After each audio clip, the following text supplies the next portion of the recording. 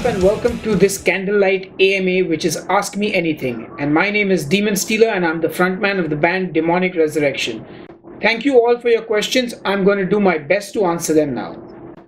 The first question I have is from Anil Carrier, and he asks, where do you envisage the Indian metal scene 10 years from now? Well, it's really hard to say. The Indian metal scene has been growing at a very steady pace.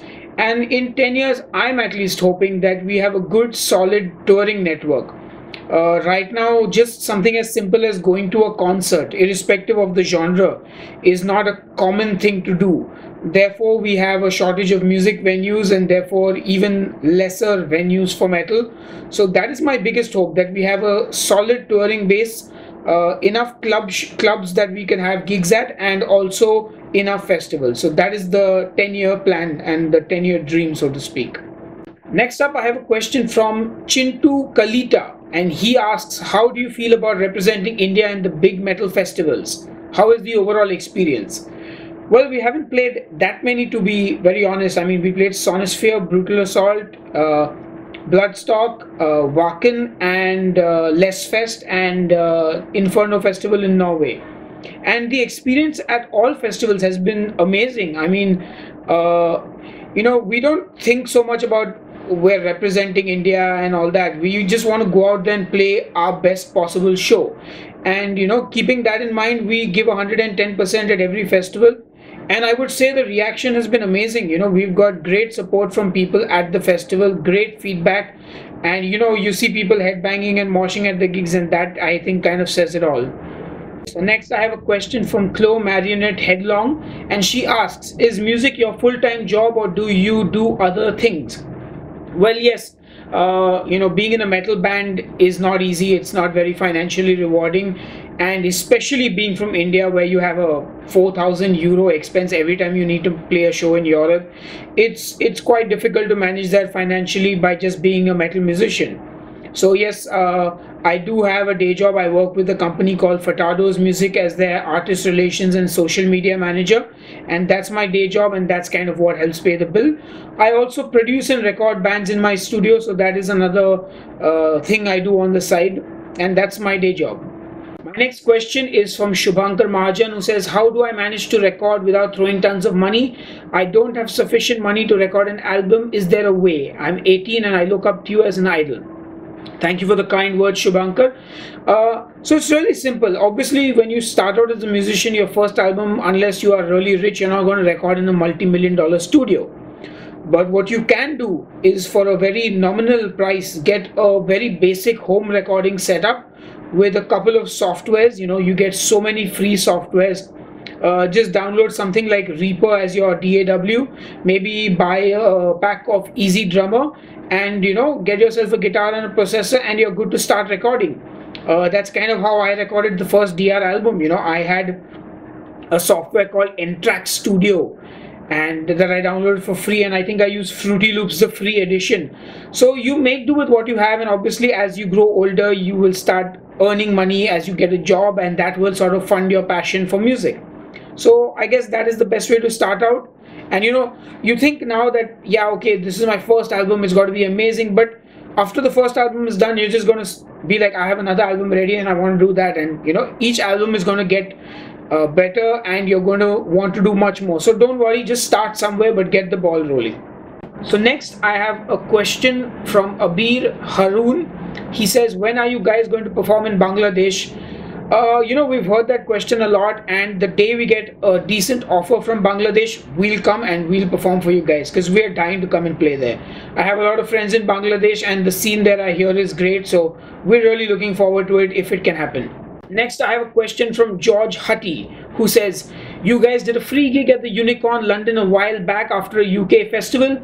Any UK tour plans, and how do the UK and India crowds compare? Well, George, I gotta let you know, we played Bloodstock in 2012, and after that we played that London gig which you're talking about. But then we came back last year and we played Sonosphere, and we did 11 shows in the UK. We did London, we did Newcastle, we did Scotland, we went all over the damn place. So Stay updated on our Facebook page. And yes, we are coming back to the UK this year. It should be in the middle of July, and hopefully, yes, there will be a London show as well. And I really do hope to see you at the gig. Come and say hi. Mohit Sadhana says, Sir, do you even doom? What are your thoughts of the genre, favorite artists, etc.?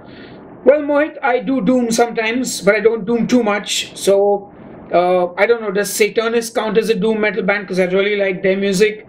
Anathema, maybe old Anathema, I like that too. There are a couple of bands here and there. India has quite a good upcoming doom metal scene. There are a lot of bands, Shepherd, Baversea, Gin and Mr. Tonic, all of them doing really well. So yeah, I do doom a little, but I don't doom too much. Puneet Gurang asks, what is your age now? Well, I am 32 years old and I will be 33 in a couple of months. Anurag Thapa asks, what is the lyrical concept of the new album? Okay, so the new album is basically a story. It started out with us wanting to tell the story of Ravan, the demon king, and sort of saying it through his eyes. But you know, I wasn't so keen on that, and I kind of felt that I wanted to write my own story. So the album basically is a story I've written, sort of loosely based on the character of Ravan that exists in Indian mythology. The story starts off with the assassination of the king who rules over the earth. You know, then there's obviously the songs in sequence order, which each are a chapter to that story. I'd say read the lyrics once, try and imagine the story in your head, and just see what happens at the end. And let me know what you think.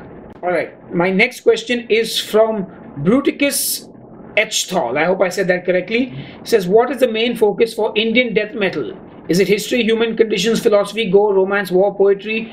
And why is it that Indian death metal is so awesome and yet it is just now coming around to being noticed? Well, I think each Indian death metal band has their own unique subjects on which they choose to write. It is pretty much everything that you mentioned there, you know. Some will talk about, human conditions, some philosophy, some gore, some poetry maybe, some war. So each band is unique that way. And why it is not noticed yet? Well, I guess that's our scene in general is 30 years behind the rest of the world. You know, we had bands pretty much playing covers for the larger part of the time that the scene has existed. It's only around 2003, 2004 that the cover scene just completely vanished and it was bands just playing original music. So I guess that is the reason why our scene has still not been noticed yet. But I don't think it'll be too long. You know, if people like you out there are listening to the music, spreading the word of Indian metal, then it will go far and wide. My last question is a really long one, and it's from Yasaswi Kashyap. So he says, you started when you were 17 and been doing it for 15 years now, means you are 32 years old. So Sahil Makhija, I am pretty sure times were rough in between. 15 fucking years. Band members quitting, getting to be liked by your city, which you have many a time mentioned, betrayed you, or something along those lines. Not getting the kind of recognition your work deserves, etc, etc. And then for the most part, although you seem to have alternative sources of income from fataras and headbangers, Rasoi, you primarily market yourself as a frontman of Demonic Resurrection. How, dude? How? How the fuck, bitch, did you manage? You've been at it half your life now. I can only see severe conviction, self-belief, flexibility on the presentation, but totally headstrong and stubborn on the inside. Can you share what were your measures during your fucked up times? What is your approach? How do you move on when things stay fucked? Also, pray tell, what has the city Mumbai aired against you? Is the municipality or the demography? What evil blasphemy have they committed against thy demonic supremacy? Oh my god, that was long. Okay. So first, let's start about Mumbai. I don't know, but it seems to me that a lot of Indian people have what we call the crab mentality. It's like, my favorite band is not doing well, therefore, instead of working hard and promoting the band I like, I need to pull down XYZ band. And when that happens, my favorite band will become famous, popular, or whatever. And I think it is that mentality that specifically Bombay, because we've always had this one band or these two bands, and it's not the bands, it's the fans of the band who have issues with DR. And it's not about liking or disliking our music, it's that they actually come to our shows and try and disrupt the show by either heckling us or troubling members of the audience, because DR is one of those bands that most of the young metalheads first discover, and we do have a very young audience at our shows in Mumbai, so they often get bullied by these people, and that's not cool, and which is why I have often spoken against this, publicly. However, thankfully, these people have sort of changed their attitude and we haven't had an issue for a while. And hopefully it shall remain this way for a while. Now, to answer the other part of your question, which is how do you manage with the struggle? I guess for me personally, I just do not want to do anything else. And I have a lot of hope that this will work out and will pay off someday. And I guess without hope, yeah, you can't continue. Also, I've kind of dedicated my life to it and I've not really given myself too many other avenues which I can sort of fall back on, and I guess that has also motivated me to keep doing this. You know, I don't have a college degree. I'm pretty much stuck in the music business, and if I'm in the music business, you know what, I'm gonna make music. So even if I do get a proper day job, have the bills paying, DR is gonna live on for as long as I can probably keep it going. So that's all the questions you guys have asked me. Thank you so much for your questions. So feel free to contact me on Facebook and stay in touch. I'll be happy to answer any more questions that you have. Thank you guys. Cheers and stay demonic.